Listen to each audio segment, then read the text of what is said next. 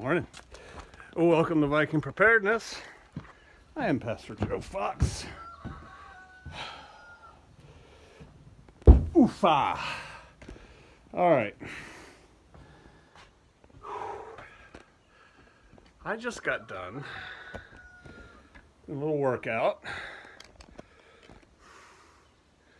I did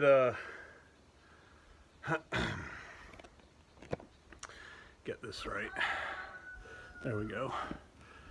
I did 21 burpees, 21 kettlebell swings, 15 burpees, 15 KBSs, 9 and 9.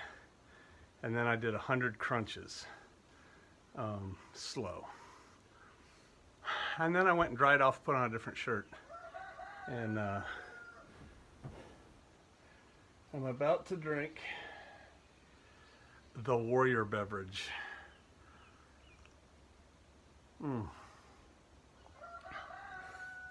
Water. I had this cup with leftover ice in my freezer, and I had the jug of water in the fridge. It's really cold.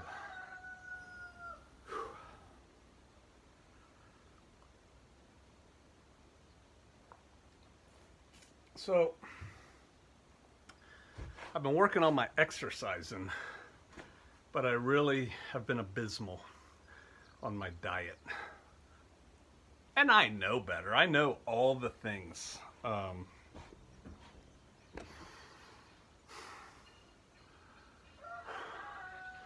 Whatever. For most of you, I'm not telling you anything you don't know, right? As far as, yeah, I know I eat bad too, or whatever, but I'm trying, and got a little goal in mind for myself. I'm a goal-oriented person, and so we're working on it. While I was working out today, I was thinking about when I went to Special Forces selection, which when I did it was a 21-day gut check and teamwork exercise. And we had a phrase when I was in selection. And I don't remember who thought it up. I don't think cadre did, but it sounds like a cadre thing.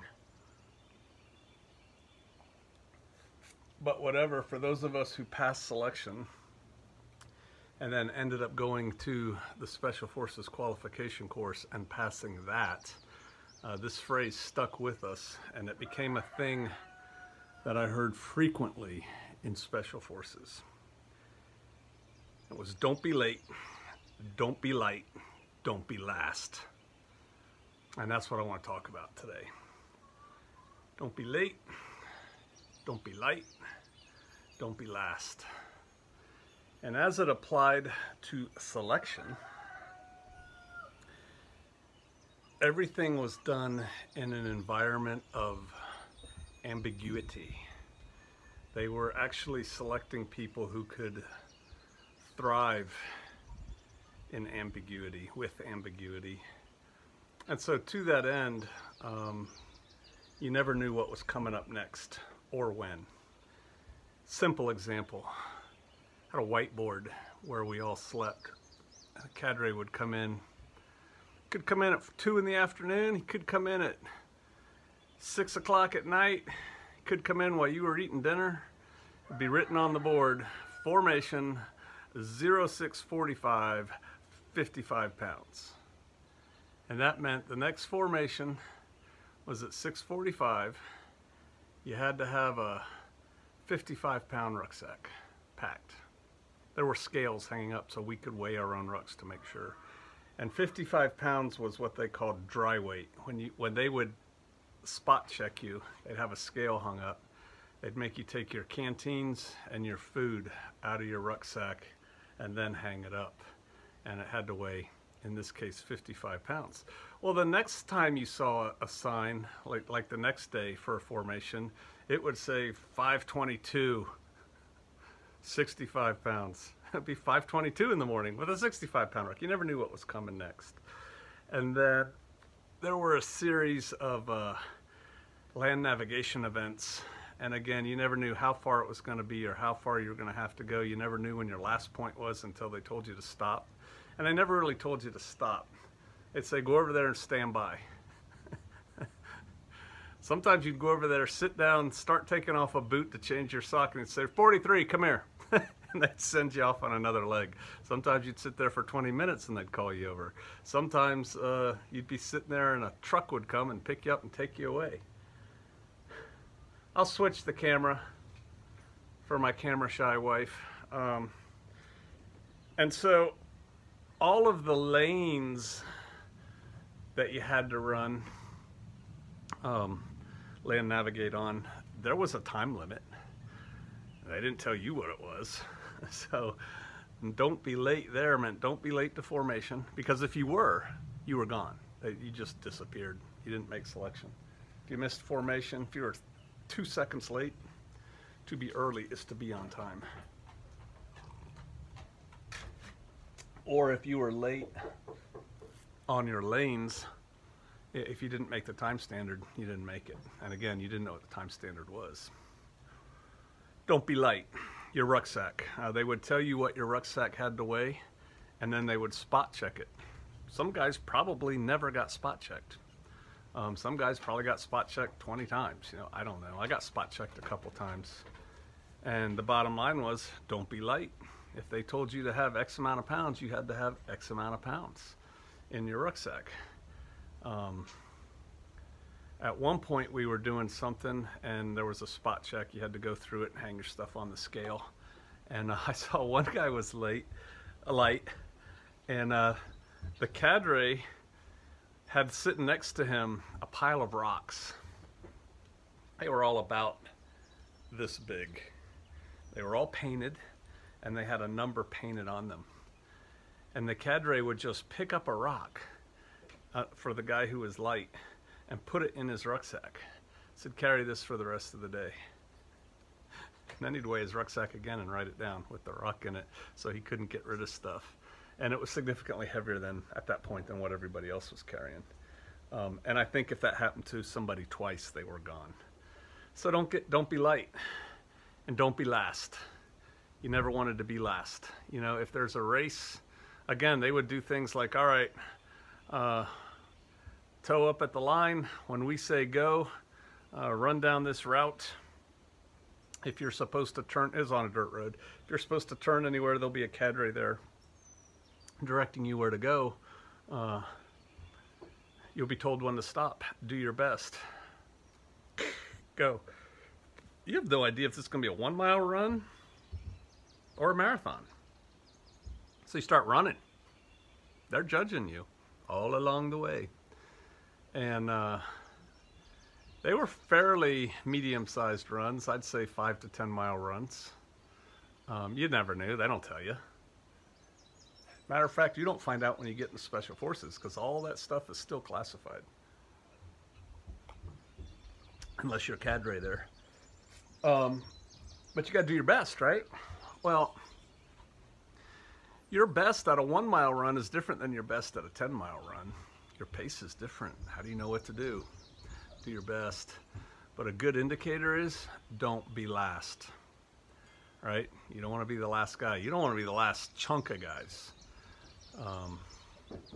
Those guys didn't do well. They didn't make it. Culling the herd.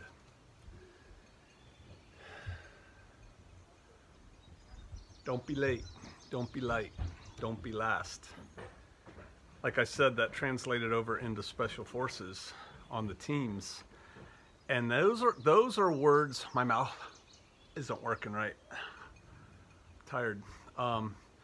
Those are words that can guide you in life, especially in a life, in a world without rule of law, TIAWAKI, SHTF, you know, in a nebulous, ambiguous world where consequences are dire, right? Don't be late. Don't be late to getting ready. Don't be late to preparing. Don't be late to getting out of the city. Don't be late to departing the city. Don't be late to guard duty. Don't be late to locking your gate. Don't be late to putting away the last supplies. Don't be late. Because if you're late, you're gone. Don't be light. Don't be half-stepping. Don't be cheating. You know, don't be light was really don't be cheating, right? Or don't be taking the due diligence to weigh your rucksack and make sure it weighed what you thought it did. Don't be light. Don't half-step. Don't say, yeah, I'll get to that later, and I got enough gasoline stored away, I have enough water stored away, I have enough food stored away, I have enough garden planted, I have enough, I'm good, man. And you end up being light. Because if you're light, the consequences are severe. Don't be last. You never want to be last. The last gazelle is the one the lions get.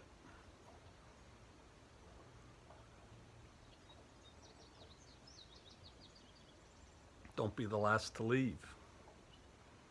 Don't be the last when people are running. It means you have to be fitter. You know, there's that joke. Two campers are sitting around a campfire, and then out of the woods across the glade comes a big hungry grizzly bear.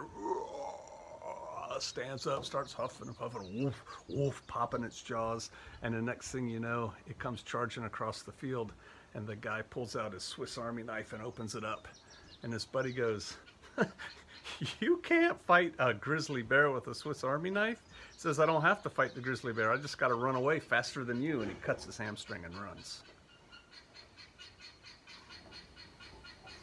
Don't be last. It's a common theme in Army scuba school, which I did not attend. But I've been to the school for a different course. And so you see all the murals, and every class in scuba school paints a mural on the wall. And a big theme in scuba school is your dive buddy. You never get without arm's reach of your dive buddy the whole time you're there. And if you do, there are significant consequences that are paid. And a theme that you see in a lot of the murals is a great white shark is barreling down on two divers, a dive buddy, and the one dive buddy is stabbing his other buddy in the leg with a knife so he can fin away faster than his buddy, and the shark will get his buddy. Because buddy's only half a word. But yeah, don't be last. Never be last. And so you can take these, I do, my kids do, who are adults now, and apply them in everyday settings. You know, if we're all carrying firewood, don't be the guy carrying the little bit of firewood. Don't be light. Don't be late to the party. You know, we're having a barbecue and we're going to have a campfire. Don't be late to the party. Don't be light. Don't be light on the food you bring to share. You know, everybody else is bringing homemade desserts and casseroles and stuff like that. You show up with a bag of chips. Don't be light, right? And don't be last. When people are doing things, when people are volunteering, when people are moving, don't be last. These are all indicators of your makeup as a person, as a human. And some of us notice. All right, I'll see you out there.